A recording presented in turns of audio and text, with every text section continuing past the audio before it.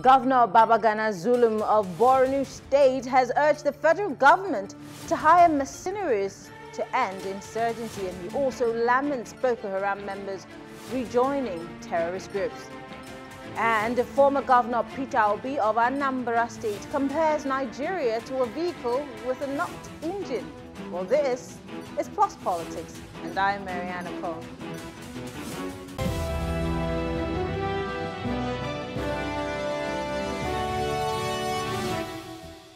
The governor of Borno State, chairman of the North Governors Forum, Babagana Zulum, has urged the federal government to hire mercenaries and collaborate with Nigeria's neighbors to end insurgency. He also lamented that the issue of de-radicalization of Boko Haram terrorists or the Safe Corridor initiative has not worked in line with expectations.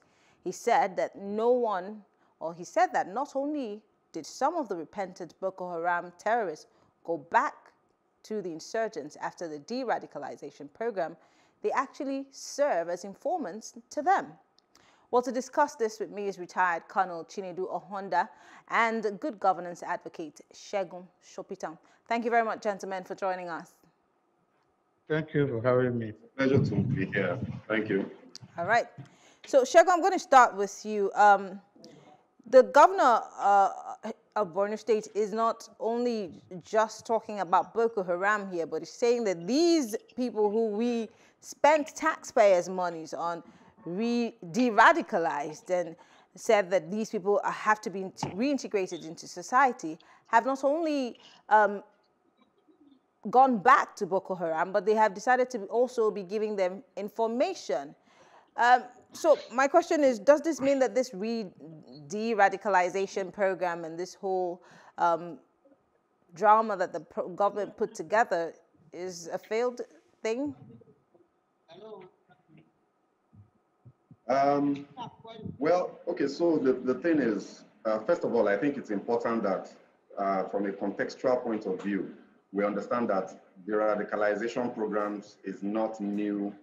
You know, it's not a new phenomenon. It's not a new strategy in fighting terrorism as a counter-terrorism strategy. In fact, what you find, if you look at other countries across the world that have struggled with terrorism over the last 10, 20, 30 years, what you find is that it has become clear that military action in terms of combat, engagement alone can never overcome terrorism, especially terrorism that is ideology-based, right? So Boko Haram is clearly an ideological terrorist organization. You can't defeat them just by sheer force of power. You have to address the fundamental issues of ideas, the fundamental issues of the economics, poverty, education, and all of that. And I think that's where the radicalization is coming from. Right. So now, having said that, the challenge we have and the reason I think that we're having, we're struggling with, these de-radicalized guys going back to work against the state is that we are not following the rules of engagement when it comes to de-radicalization programs. And what could those rules be? Yeah, sorry, go ahead. Explain to us what the rules are, the ones that you're saying that we haven't followed. Yeah, so in Pakistan, for example, who have practiced de-radicalization in the past, Saudi Arabia, who has also done that, the strategy is, first of all, to identify people who have not been, who are not hard radicalized individuals, so radicalization happens over a spectrum. It's like a range of a mindset. It's very difficult to de-radicalize a man who is on the field shooting people and killing people, because to take another human life requires a certain level of, your mind needs to be in a certain place. Once your mind is in that place, to bring that mind back, which is exactly what the radicalization is trying to do. You're trying to bring the mind of people back from the extreme, from the fringes of society, into normal thinking again. A man who has taken up guns and bombs to kill innocent people it's almost impossible to de-radicalize them. And I think that's where we're getting this wrong, in that you can de-radicalize collaborators. You can de-radicalize people that are in their logistics, supporting them with food, supporting them with information and all that. But it's almost impossible to de-radicalize combatants. And I think that's where we're getting this wrong. So I think, with all due respect to the Nigerian army and the whole security forces, they need to look at this program carefully and apply it in accordance with best practice. What we're doing in Nigeria right now is far from being best practice. Okay, Colonel Owhonda, obviously this is your forte. You used to be a colonel in the Nigerian army. So I'm guessing that Segun is speaking to you directly, saying this has gone about the wrong way. So I pose the same question. Does this mean that this was time wasted and taxpayers' monies wasted on a de-radicalization program that didn't work? Well, as a matter of fact, the army, or rather the military, Nigerian military, barely spent money, whole lot of billions, spent time, spent all the resources available to make sure they de-radicalize these boys. It is not possible. Why is it not possible? Because these people have been used to a peculiar way of life.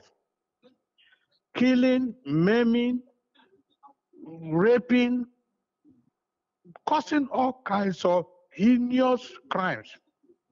And now the federal government of Nigeria decided to pay more attention to them with taxpayers' money, and leaving our soldiers that have been in the bush for long, all in the name of trying to say they are radicalizing these people and so on. It's not possible. They've gone back. They've gone back. Most of them have joined banditry. Most of them, they are still into the same heinous crime. So people should know. They should know how to maintain and sustain our people, and how to de-radicalize it, because that one cannot work in any way. So as someone who has worked in the army, because you're saying that this, and I think you're saying the same thing that Segun said, that you cannot really de-radicalize the ones who carry the guns. So what should have been done in the stead of these de-radicalization programs? Because Governor Zulum obviously has been crying about this for so long. I mean, this time everybody has to listen, because he's made a very serious case about these people becoming informants for Boko Haram. So I'm going to ask you this question. There have been cases where the army, even though it's not necessarily something they like to publicize, where there have been saboteurs, there have been people who have somewhat given information to these insurgents, and sometimes before the army gets there, they either ambush them or, they set traps for them. Could this also be as a result of these men who, again, in quotes, were de-radicalized, but they're still passing information to Boko Haram? He's saying that the product of Agama is Agama. Whether they de-radicalize them or not, they will go back and pass information, sabotage the efforts of the government and so on. Even I heard that the Nigerian military wanted to recruit them into their fold. I'm sorry, they will useless that listen. And let me tell you, the truth of the fact is that this group of people that have been there are the ones that are still the bandits, and the others that are perpetrating all that heinous crimes in the northwest, north central, and middle belt of the country. So we should know that, look, these people are busy making money, and they have agents. They have agents. And the governor saying, oh, they should see how they can get machineries and so on. If possible, Nigeria, even when during Jonathan's time, they used machineries, and they recovered over 9 local governments out of 12. So what happened? But now you are using... I'm sorry to come in there, but this is a question I was meaning to ask you earlier on. There used to be the use of mercenaries to deal with these insurgents and, of course, the issue of insecurity, but then it was stopped. So my question is, why was it stopped? Was it not working? If it was working indeed, as you are saying, why didn't we continue with it? I mean, now we have our plates really, really full to the brim. Those group of this thing, the executive outcome, they are very good. We use them in South Africa.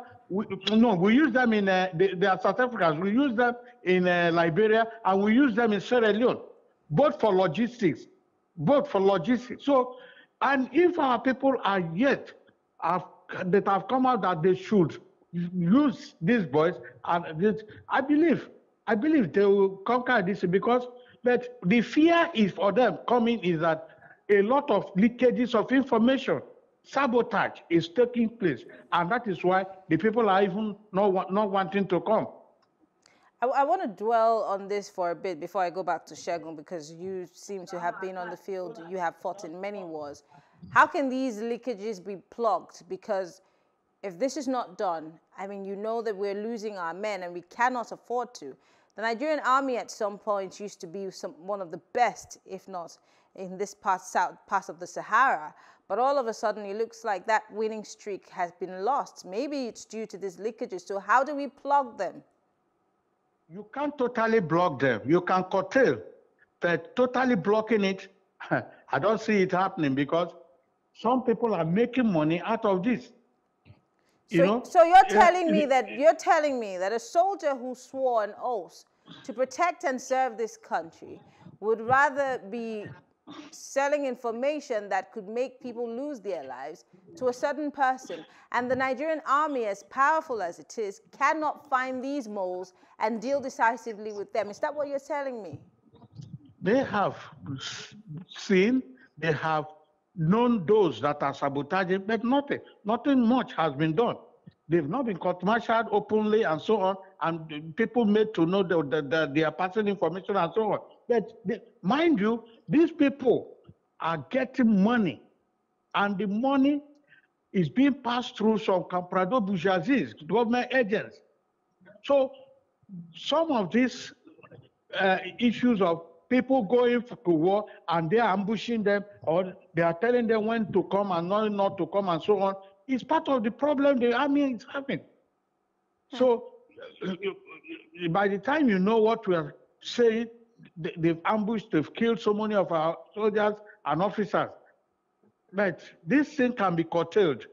If they catch anybody doing this, they can court-martial or do something drastic to the place.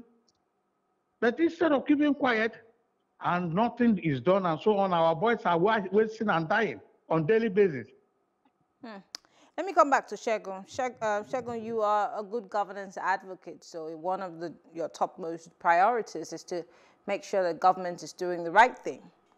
Now, again, I'm continuously emphasizing on the fact that it's taxpayers' monies that we use to rehabilitate people who have been killing our people who have been terrorizing the state.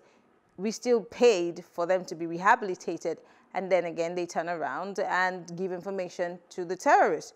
What does this whole revelation by Governor Zulum say about our fight against insurgency and terrorism, being that this was one of Mr. President's #1 ammunition for getting into office in 2015? Well, first of all, with regards to the issue of the taxpayers' money, and what it's costing us to fund this de-radicalization program, we have to realize also that whatever option you adopt, de-radicalization, like I said before, is a strategy. Whatever strategy you adopt will cost you money. Whether you're talking of just taking them on, with sheer military might in combat, or you're talking of negotiation to try and stand them down, or you're talking of disarmament for the ones that are not completely radicalized yet, you're going to spend money. In fact, whether you're even talking of apprehending them and then taking them to court to try them, it's going to cost money, a lot of money, right? So the cost issue is something that we can't run away from.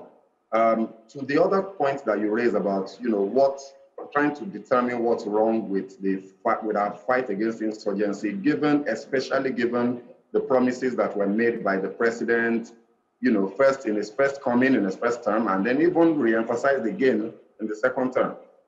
We've said consistently that we are getting certain things wrong in this fight.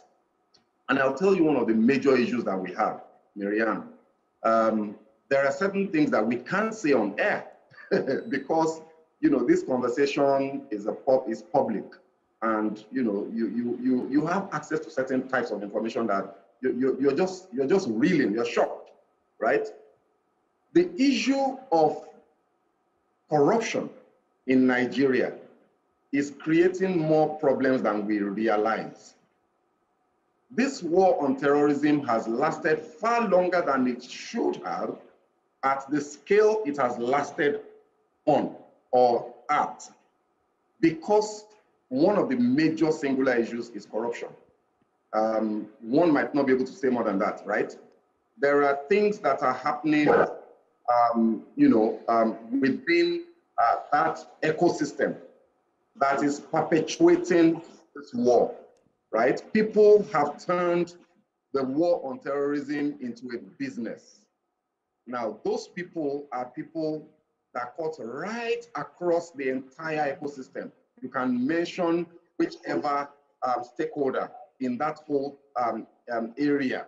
There are people involved in this. The colonel mentioned the issue of leakages, for example, right? That's one problem. The other problem is that some members of the security services and forces appear, right, to be profiting and benefiting from the perpetuation of this war. And and this is really not necessarily a unique problem. It's all over the world. War is a business, right? So it is for our government to understand the fundamentals of this issue and tackle the root causes. Until we get the war against corruption right, we will continue to struggle in areas where we ought not to be struggling. So there ought to be consequences. Some of the things that we're talking about are not things that are secrets, right? People in authority know about these things. People at the highest echelons of government or of the security services are aware of some of these things that we're alluding to, but there are no consequences because one way or the other in this government, and probably in previous ones as well, in fact, certainly in previous ones as well, there are sacred cows. There are people you simply can't touch. And for as long as we have that situation, the war on terror will continue to falter. We have to grant, on the one hand that yes, things might have improved. If you want to just look at the statistics and the sheer numbers, the sheer scale of what's going on, but then things have also metamorphosed. So you have combatants who are Boko Haram combatants who we now are beginning to realize are the so-called bandits across the Northwest, are the so-called bandits that are terrorizing part of North Central and are even beginning to make incursions into the Southwest and probably some parts of the Southeast. So yes, there's been some sort of improvement and little wins here and there for the military in the core Northeast battlefront.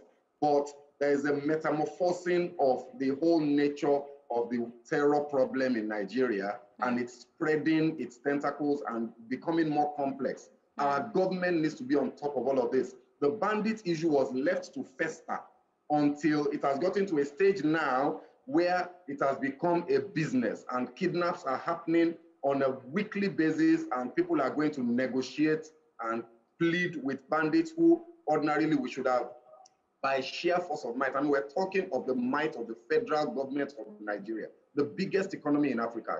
Nigeria is not a small country. It's not a small entity, right? Where is the force? Where is the power of that might to try to crush these forces? It's very, very surprising. So I think that our federal government needs to do a whole lot more from the point of view of corruption and fighting corruption, and from the point of view of just being on top of things in terms of strategy, in terms of intelligence and counterintelligence about what's going on. There's so much room for improvement. Things are, and people who used to say, oh, it's the service chiefs that were the problem. Well, hello, the service chiefs are gone. And if anything, things have gotten worse. in the last 2 months or 3 months since the service chiefs were changed. So it goes beyond just the people and the personalities in these positions to fundamental issues surrounding the core governance question in Nigeria. As long as you have bad governance, these types of outcomes are inevitable.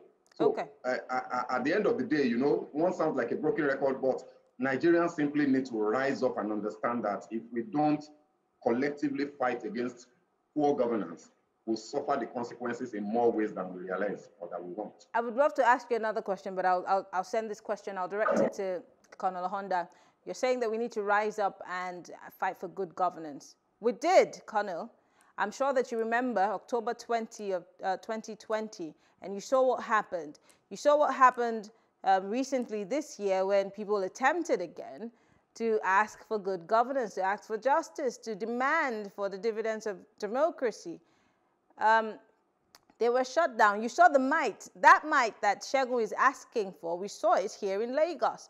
But unfortunately, Colonel, we don't seem to see that might when it comes to fighting insurgency or banditry. We seem to pay a lot more lip service to those issues, and then we seem to unleash all the might of the government when protesters are, you know, coming out to ask for good governance, and they're not armed, they're just peaceful protesters. Do you think that these bandits, these insurgents, these terrorists have taken advantage of the soft strategy, or rather the maybe no strategy that the government has provided to deal with them?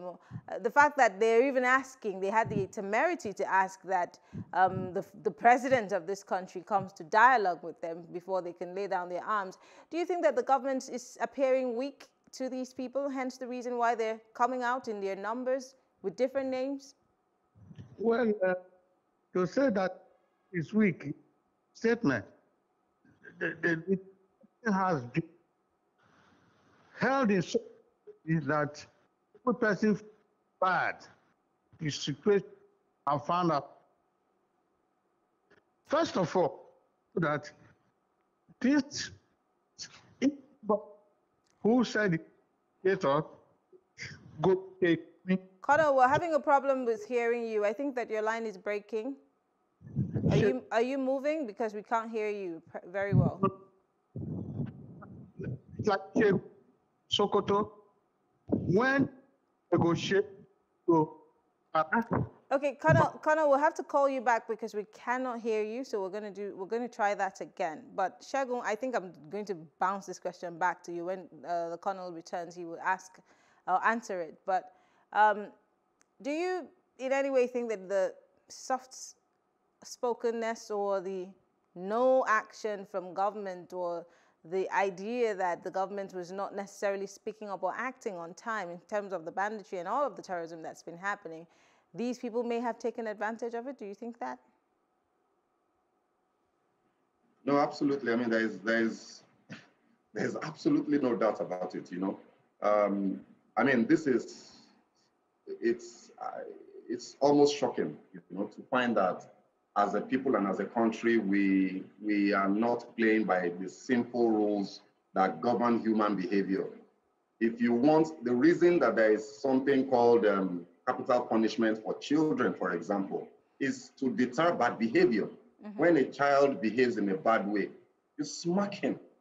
You smack him, you know, whatever way. You know, we crack all those jokes about the types of slippers and the types of weapons that our mothers used on us when we're young, right? And the fear, the memory of that knock, that conk on your head, or that slap to your face, or the one that they give you at the back of your head, depending on the style that your parent prefers, the fear of that smack helps you to continue to behave well. You will remember when you've gone out of your house and you've gone out late, before you come back, you're already crying, you know, in anticipation of the smack that you're going to collect.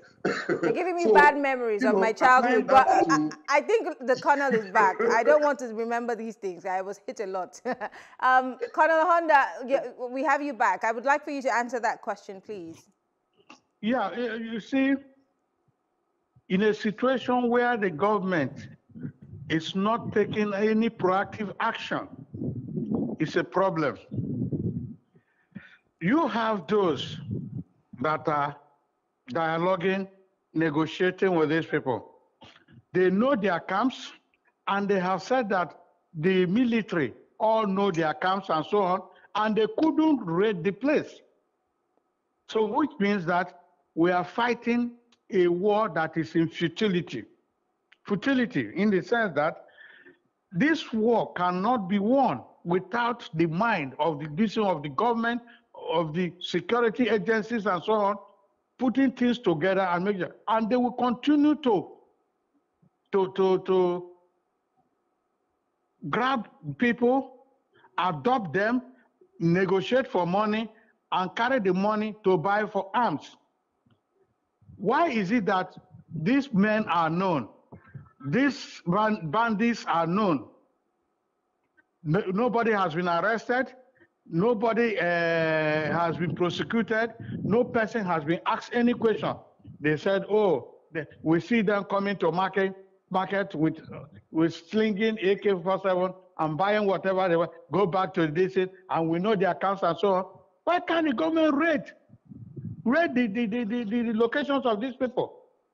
But it is something that there is a high-class collaboration, high-class collusion, high-class cooperation between the cooperative bourgeois and these bandits and the Boko Haram. Because we created it for ourselves. We created it. There is a video I've been watching since morning that has gone viral. They said they sat in their bush. They sat in their villages. Government brought arms to them. What do they expect them to use the arms for? Well, this is something that they collaborate with high class of politicians and other unfortunately, bourgeoisies. We're out of time. I want to thank you very much, Colonel Owhonda, for being part of this conversation. Segun Sopitan, thank you, gentlemen. We're out of time. We need to go for a quick break. Thank you. When we come back from that break, we'll be looking into Dr. Peter Obi's comments on comparing Nigeria to a car with a knocked engine. We'll be right back. Stay with us.